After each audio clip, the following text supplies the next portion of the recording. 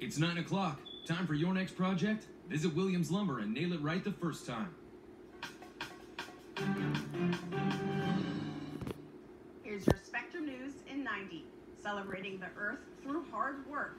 Cleanup effort in the city of Newburgh brought a community out on a beautiful weekend. Safe Harbors of the Hudson holding its 10th annual Newburgh Community Cleanup Saturday. It came one day ahead of the Habitat for Humanity of Greater Newburgh's Walk for Housing. And more than 5.5% of COVID-19 test results came back positive across last week in the Mid-Hudson region. That's according to the state's latest data. That's up more than 1% from the week prior. And a boxing program in the city of Poughkeepsie is trying to help kids with their self-esteem. We met the executive director of the nonprofit Finish Strong. He says kids often tell him they need a way to release their stress. And he says he could have used something like this when he was younger.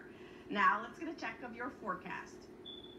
Thanks for watching Spectrum News 1 on a Monday morning. Now, as you head out the door early on today, it is feeling pretty mild. Temperatures stayed in the 40s overnight, and we will end up in the mid-60s this afternoon. And while it's not a full-on sunny day, we will have intervals of sun in between some patchy clouds.